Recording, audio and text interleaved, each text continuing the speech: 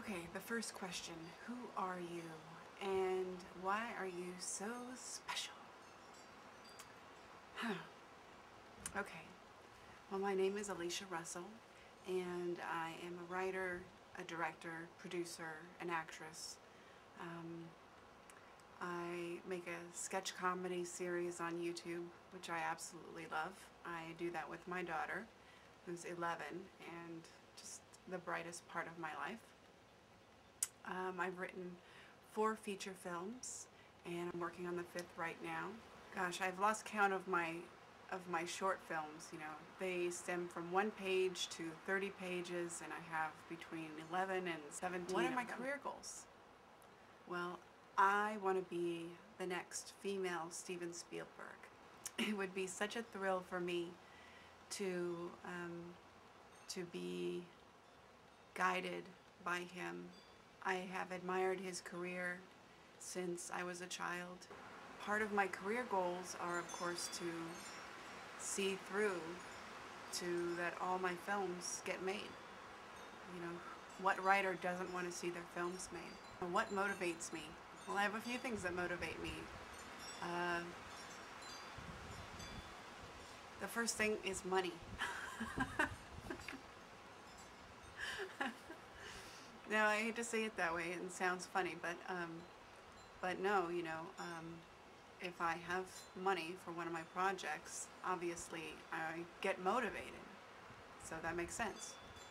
The most valuable thing to me, which motivates me, is my daughter, because I have to set a great example for her and show her that you can live your dreams and that you can accomplish anything. And I've tried to tell her that her whole life, and I want her to believe it, but you know, believing, you know, is not always seeing, right? So I need to give her the proof, you know, that I can do it. The internet has really changed the way I've approached my career. I wanted to be an actress for a long, long time, ever since I was a kid. I started writing at age of 7, and so I wanted to do quite a few things with my life in the field of arts. When I was 15, that was about the first time I got my headshots. No, actually, the first time I got my headshots I was 4, but maybe I'll show you a slide. Just okay, and when I was 15, I got headshots again and started auditioning for things, but I was also a bit of a rebel and heavy meddler, and you know, wore all my flannels and looked kind of silly, me going out for auditions for like Chanel or Stridex or whatever they were. And now that we've entered the internet age and this digital age, it's amazing how fast my arts can be forwarded and to so many different places. I mean, I have short films online, and as I said, I have a sketch comedy show online, and the whole world sees it, you know? I mean, I don't know how many countries have actually visited my page on YouTube, but it's a lot, and I feel very flattered and happy that I can show my works to the whole wide world and I don't have to leave my house. Yeah, I love it. I love the internet. I love to be able to meet people around the world. I'm actually a world traveler. I want to say world traveler, but actually I'm European traveler right now. I haven't been to China or India or Russia or any of those places I'd really like to go to, but I've traveled extensively all over Europe, and it's a special thing to be able to see other cultures and meet other people. They're just amazing. People are amazing, and they never fail to surprise me, you know, how beautiful they are. So I enjoy that very much, and the internet is what makes that possible for me to meet people and then go and visit them all over the world. I love it. Okay. So that's the first round of auditions, and I know that you wanted the second round of auditions also to be done This is the audition for Shauna, as she is the only one in my age category, except on the script. This does not show that. It says 20s. So, I don't know. Yeah, I personally don't really like the sides for Shauna. Maybe because she dies. But, so, I don't know, you know, as a writer, I picture this a little bit differently. I'm thinking, you know, I could also be Kim. I'm more of a go-getter and more of a tough one than a daddy's girl. Although, you know, I mean, honest to God, I am a daddy's girl. I love my daddy, but I don't know. The Shauna thing. Okay. I've got my handy dandy cell phone here.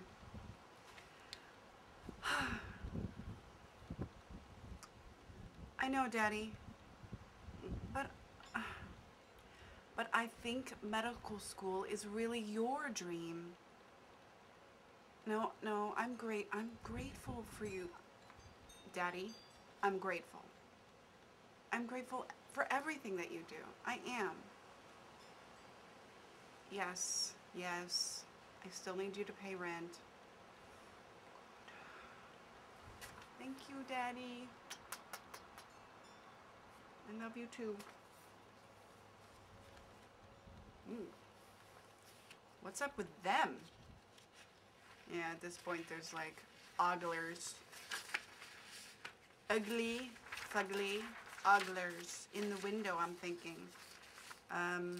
They come inside, I'm sure they're driving hogs outside, you know, and they're just leather from toe to head and nasty looking guys. Kim, ever think of getting some security around here?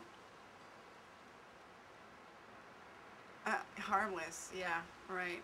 Well, God, that is the worst kind of guy. Oh, God. I'm late. Is that really the time? Oh, damn it. I'm late. Shit.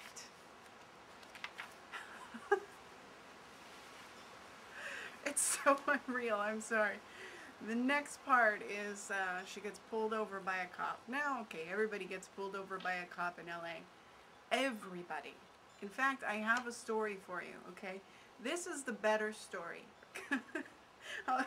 Because I don't die in the end. But what's funny is my cousin's a cop, and I told him this story. He's actually a sheriff. But I was driving in a carpool lane. I had my daughter on the passenger side up front of my big old, I don't know what it was, God, it's probably an El Camino or something really large. Anyway, had my daughter in front, strapped in with her baby seat and stuff, and I was driving in the carpool lane down in San Diego. This carpool lane, there's nothing but concrete on the side, so you can't leave. And suddenly I see a motorcycle cop behind me, and he's got his lights going and the sound, whatever it is. And so I'm thinking, you know, well, there's no place to pull over. It's one lane, and why does he want to pull me over? What have I done, you know? So, so he drives up to the side of me. He looks inside my car. You know, this, again, he still has his lights on and the buzzing sound, whatever it is. And he looks inside my car, and then he drives ahead of me. And I'm thinking, all right, well, you know, he knows that I can't pull over, especially in this one-lane carpool lane, and he wants me to follow him. So I followed him. I followed him all along the carpool lane, outside the carpool lane, down the freeway, maybe a mile, then off the freeway. Then he didn't stop. I kept following him, and suddenly when he turned, I think to get away from me, I said, I think he doesn't want me following him. So I turned around, got back on the freeway, thanked God, and left. So that's my funny cop story. And the cop and I don't die in the end like they do in the script.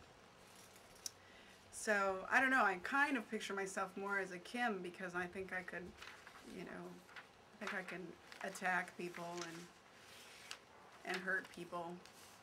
You know, figurative. Not in real life. But I do want to do stunts and things like that, so I think that would be great. I did do stunts once. I did stunts at the Fear Factor live show at Universal Studios. Now that was awesome. I wish I had that on video, and I would submit that to you. The script is, and I don't have anybody to play the officer, so, you know, you're just going to have to deal with the imaginary officer. I'm going to have to ask you to step in the car. I can't believe you're giving me this.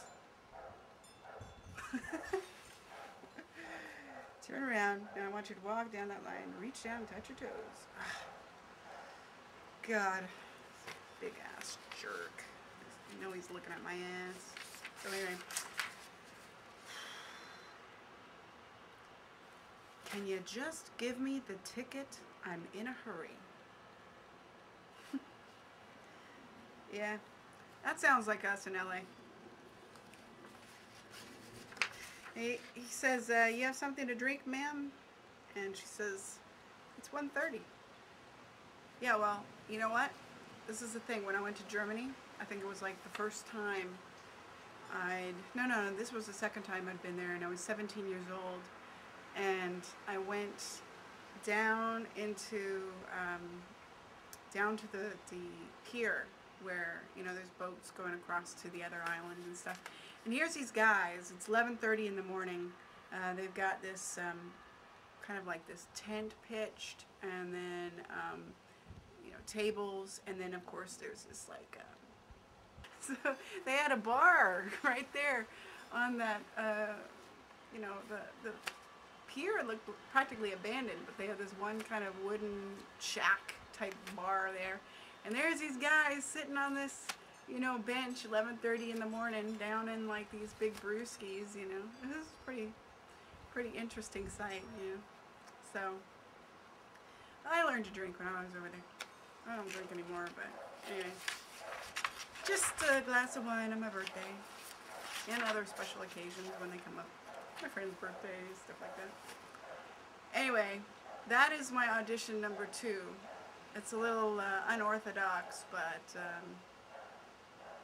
for round 2, what else can you expect? I don't have other characters with me here. And yeah, I could do a monologue, but why? I think you've seen enough of my character. So, yeah. Have fun. I think you got about 700 auditions at this particular time. And I can't imagine how many more are coming. Good luck.